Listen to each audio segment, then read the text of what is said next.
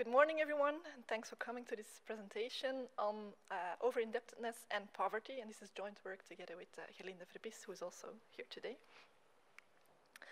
So, why are we interested in this topic of over-indebtedness? Well, first of all, we saw that there has been a significant increase in household debt since about the second half of the 20th century, and this has been the case for most countries in the West, including for Belgium.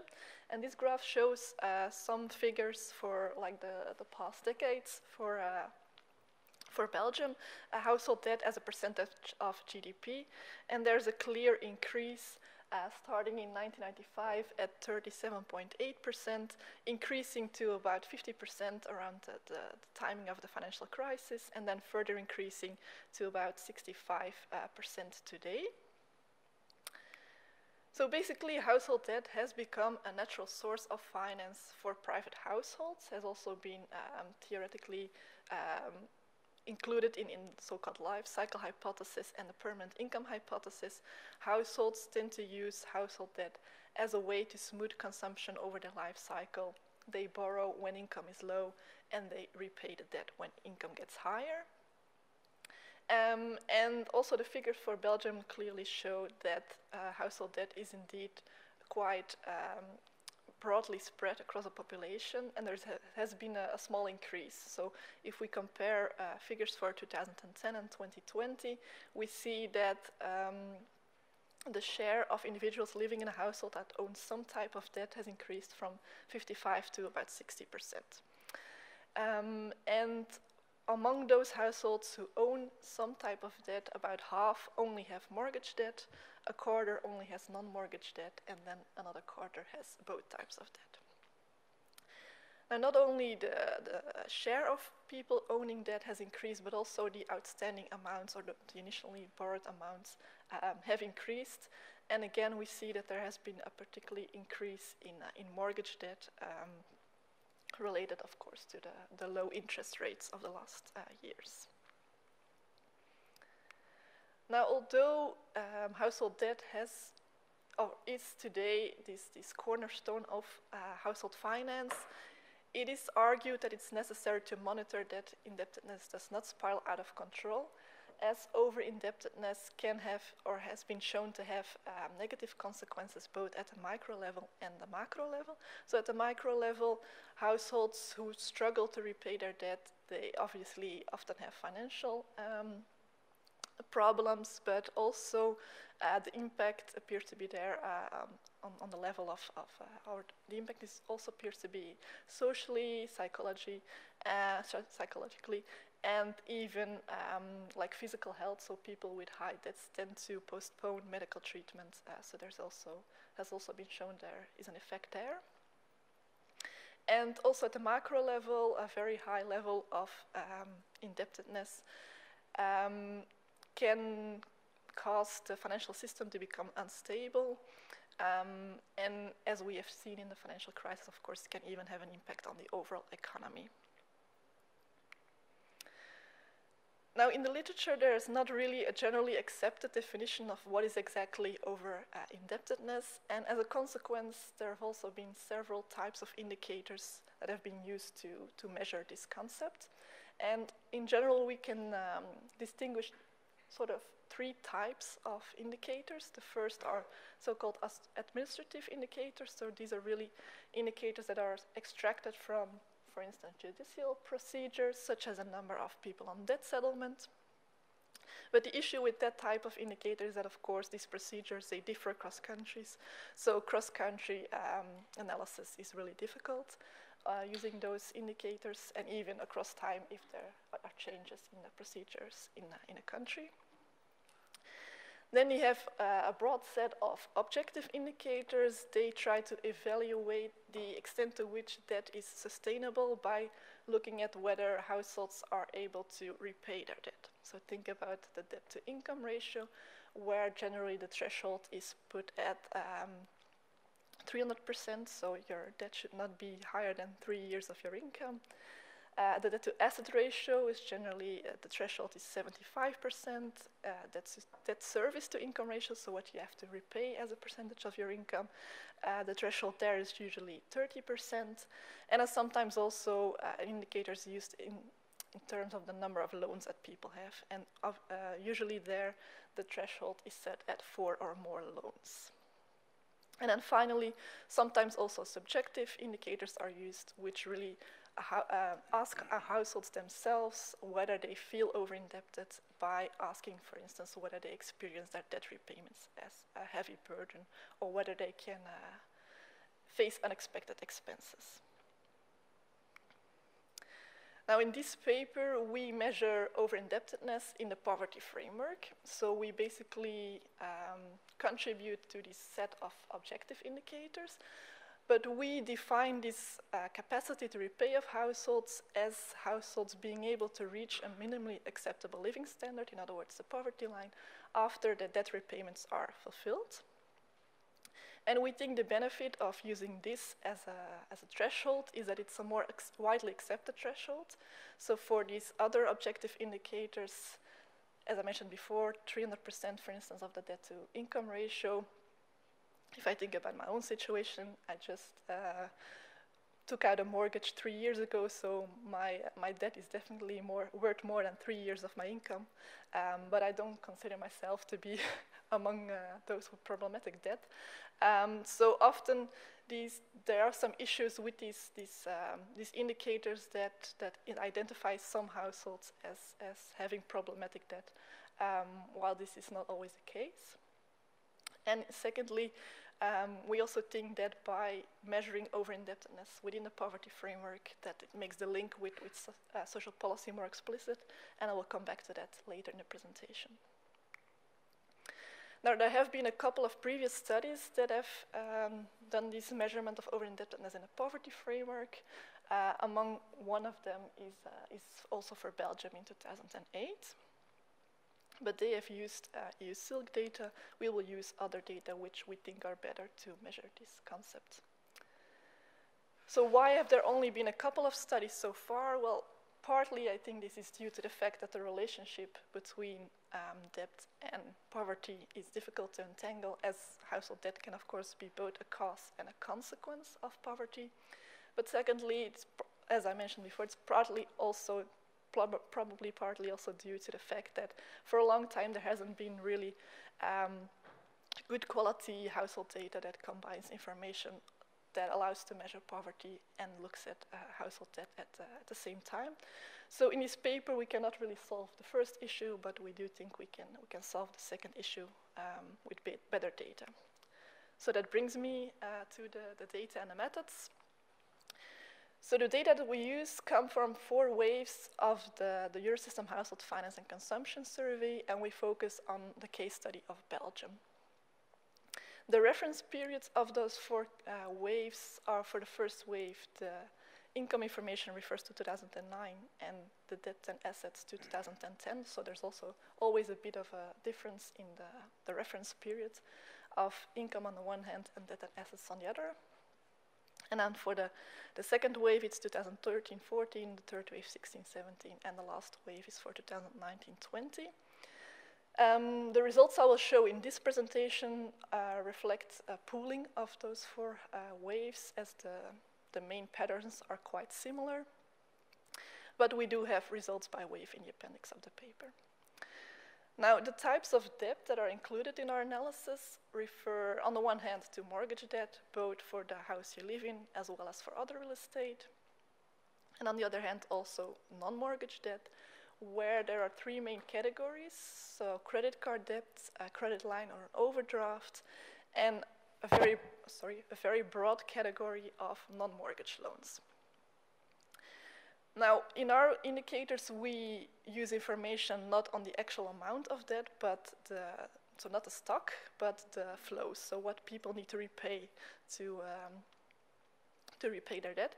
And unfortunately, this information in the data is not available for 2 groups of those I just mentioned. So for the credit card and the overdrafts, there's no repayment, so no flow information. And also what may be important is that in the data there's no information on arrears. So if people do not pay their bills or their taxes, this is not included, which is one of the main drawbacks, I think, of our analysis. Now, people that know the HFCS data well, they know that in the data there's only gross income information. And to measure poverty, we need information on disposable incomes. And we simulate those disposable incomes using the tax benefit microsimulation model, Euromod. Now, another benefit of those data is that it not only includes incomes to measure poverty, household debt, but it also includes information on assets. So in our analysis, we can also take into account the fact that those households who have debt and that may not have sufficient income to repay those debt, they have the possibility to sell some of their assets in able to make those debt repayments. And I will say more about that in a minute. So our analysis is based on the so-called Foster-Grier-Thorbecke poverty indicators, and we mainly use the FGT0, which is the poverty rate, so just the share of households in poverty, and the FGT1, which is a poverty gap. So that's the difference between the poverty line and the income of the poor households as a percentage of the poverty line, so it's a relative measure. And we look at different, so within those poverty indicators, we use different specifications of the term YI. So in the baseline model, it just refers to equivalized household disposable income, as it is usually done to measure poverty. And then we add several other specifications in this paper, in this presentation.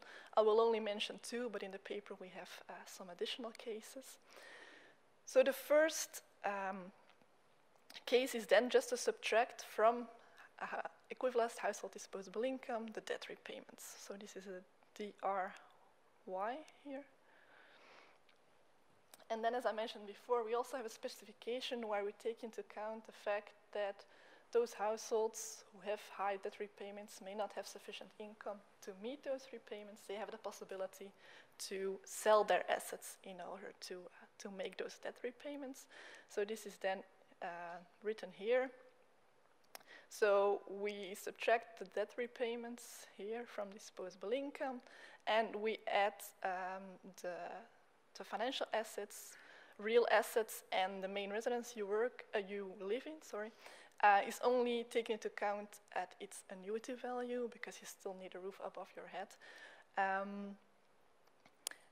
But when you need to sell your assets to be able to make debt repayments, and of course the income that you receive from those assets you no longer receive. So that is why we also subtract here the financial and the income from financial assets and the rental income. Once we have done that, we then define over-indebtedness as the percentage of households that are not poor in the baseline measurement of poverty, but they are poor in either one of those two other specifications, and also those households who were already poor in the baseline scenario, but their poverty gap, so the difference with the poverty line, increases. And these are then the results as we get. So this table shows the levels of over-indebtedness that we measure in those two cases, with and without asset leveraging. And I also included here these more traditional objective indicators. And also the overlap between those different indicators. So what is interesting here is that the level of over-indebtedness that we find without asset leveraging is 13.2%, which is relatively close to the 14.8% that we find with this debt service to income ratio higher than 30%, which is probably the most correlated with our indicator. So basically the overall level of those two indicators is similar, but the overlap between those two is only about 8%. So this means that those indicators, they identify the same number of households as having problematic debt, but only in half of those cases they really identify the same households as having or being over-indebted. Once we take into account the asset leveraging, then we find an over-indebtedness of 3.6%, and also there the overlap between with that indicator and the other over-indebtedness indicators is relatively limited. We then looked at the sociodemographics that are linked with the probability of being over-indebted with and without the asset leveraging again. So first, if we do not take into account asset leveraging, we see a clear effect of age. So younger households are more likely to become poor or poorer once debt repayments are subtracted from disposable income. Also, lower educated households are more likely to be in that group. Then also the single parents. For tenure status, we both find that owners with a mortgage and tenants have a higher chance of being over-indebted than those who are outright owners of their house, which we of course expected. And then finally, also migrants who were born in a country outside of the EU also have a higher likelihood of being over-indebted. If we then take into account the asset leveraging, some of those effects disappear. So mainly the effect of age disappears. So it really shows that by including asset leveraging, we take out the life cycle effect. Also, the effect of single parents disappears, but the impact of education, tenure status, and migrant background, they remain significant. Then those households that we identify as over-indebted, of course, do not only differ by socio-demographic characteristics. We also wanted to look at how do the main building blocks of our indicators differ for those groups. So in this table, we looked at some characteristics of income, debt, and assets, and we always compare the median of those not identified as over-indebted with those who are over-indebted according to that specific indicator.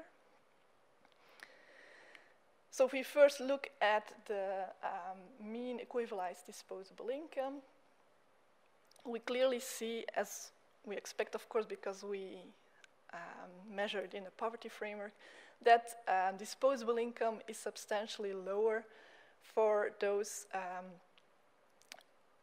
who are over-indebted in our indicators than for those who are not over-indebted. This is also the case in so the last three indicators here. There's also a smaller disposable income for those who are over-indebted compared to those who are not over-indebted, but the difference there is smaller. And for the indicator that uses the number of loans, it's even the other way around. So there, the disposable income is even higher for those considered over-indebted according to that indicator. Then we looked at the average share of non-mortgage debt in total debt, so basically the division of total debt in mortgage and non-mortgage debt. There we find in our indicators that the share of non-mortgage debt is higher for those who are over-indebted. And this is not the case, for instance, here in the debt-to-income ratio or the debt-service-to-income ratio. So there the share of non-mortgage debt is considerably lower for those identified as over-indebted. Then we looked at the mean interest rate and mean duration of both types of debt. There's not really a significant difference in the interest rate of mortgage debt. There is a small difference in the interest rate paid on non-mortgage debt. And again, those who are over-indebted, they, on average at least, pay a higher interest rate on non-mortgage debt than those who are not over-indebted. And again, we do not really find this in the other objective indicators. In terms of the duration of the both mortgage and non-mortgage debt, there's also not really a difference. Then we looked at the mean amounts that are borrowed in terms of mortgage and non-mortgage debt. In our indicators, we do not find a statistically significant difference, so even if there are some differences here in the point estimates, in the paper we have the standard errors, there's not really statistical difference there. There is, however, in the more traditional objective indicators. So here in these last indicators, we really see that the mean amounts of both mortgage and non-mortgage debt, they are higher for those who are considered to be over-indebted. And then finally, if we look at the assets that are taken into account for this asset leverage, there's also not really a statistical difference if we look at the standard errors in particular. So basically what the main message is of this table is that while the more classical objective indicators, they really identify households who initially borrow relatively large amounts of debt as being over-indebted, while our indicators more point towards having a low disposable income and the incidence of non-mortgage debt and the fact that people need to pay higher interest rates on those non-mortgage debt. So the last part of the presentation now focuses on some policy simulations. So we saw that in the literature, the main focus has been on policies that either try to increase financial literacy, so arguing that mainly financially illiterate people tend to become over-indebted, so by making them more literate, this will decrease. Then also on policies that regulate the terms and conditions of loans and consumer credit, and also policies that improve like the procedures once people really get into trouble. And actually the link with social policy is rarely made, so we only found 2 papers so far. One paper by Angel and Heitzman for EU countries, and one paper by Fisher for the US. And both those papers showed that higher unemployment benefits, they are correlated with lower levels of over-indebtedness. But as I mentioned before, we think that by measuring over-indebtedness in the poverty framework, it makes this link or the potential link with social policy a bit more explicit. And we decided to do 2 policy simulations which focus on those two aspects that I just mentioned before. So the fact that our indicators really show that over-indebted households tend to have a low disposable income and they have a higher share of non-mortgage debt. So our first policy reform is to consider the debt repayments in the means test of the social assistance benefit in Belgium, so in Dutch leefloon. So in a previous paper, we looked at these specific means tests across Europe, and we found that in most countries, including in Belgium, this means test takes into account either assets or the income from assets. And by taking this into account, it basically lowers the benefit or even excludes some people from receiving a benefit if they have too high amounts of assets. And we think that it only seems fair that if you take into account the positive effects of owning assets, it only seems fair that you also take into account the potential negative effects of owning debt. So that is why we simulated in Euromod what would be the effect if we would take into account those debt repayments in the means test. And then the second policy reform is inspired by work done by credit banks in the Netherlands and also a pilot project that ran in Antwerp last year, where over-indebted social assistance clients received maximum €150 per month to pay off their debt. And it was only for non-mortgage debt or arrears in that case. We didn't really need to use Euromod for that, so we just simulated that in Stata. So those people who were considered poor after we took into account asset leveraging have a positive amount of non-mortgage debt. They receive this €150 per month. If we then look at the levels of over-indebtedness, these are the results.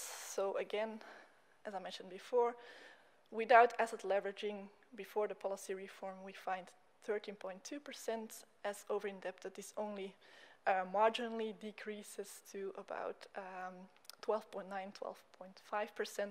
If we do take into account asset leveraging, there's a decrease from 3.6% to 3.2 and 2.4% in these two reforms. So overall, the impact is relatively limited, but of course, the simulations that we've run are only small tweaks in the overall policy design. And then finally, although the overall impact may be limited, we do think it's interesting to look at who are those people that are helped by the reforms. So this table looks at some socio-demographic characteristics, comparing those that are helped with those who were initially considered to be over-indebted, and also compared to the total population. For policy reform 1, we mainly find an effect for households that are considered to be an other type of household. So think, for instance, of 3-generation households. And also for migrants who were born outside of the EU, and also without asset leveraging for tenants. And for policy reform 2, this is relatively more often unemployed people are helped by the reform. Again, tenants, and if we exclude asset leveraging, also the migrants from outside the EU. So to conclude, although household debt is currently a natural source of finance for households, it is often argued that monitoring over-indebtedness is necessary, as it can have both negative consequences at the micro and the macro level. We looked at indicators that are defined within the poverty framework, and we compared them with more classical objective indicators. We find a relatively similar overall level of over-indebtedness, but the overlap is quite limited. Yeah, I forgot to mention that before, but once we run the logit regression of social demographics, we also did that for the other objective indicators, and basically the other objective indicators, they point towards one specific demographic group, and our poverty-related indicators, they tend to capture the different groups into one simulation. And then, as I mentioned before, yeah, these classical indicators, they really point towards having high amounts of debt as a risk factor of being over-indebted, and we find more this low disposable income and the incidence of a non-mortgage debt. So in terms of policy implications, we really think that social policy design currently hardly considers this potential role of debt. So there seems to be ample room for reform in that regard. We did some small policy simulations, but we definitely think there's more research to be done there. And then finally, if we think about the recent periods in the COVID pandemic, the energy crisis, the Belgian government decided, together with the banking sector, to allow households to postpone the repayments, but only of mortgage debt. So not really any policy was enacted to tackle non-mortgage debt, and our results clearly show that if you want to help the most vulnerable households, then you should also look at non-mortgage debt. Thanks very much.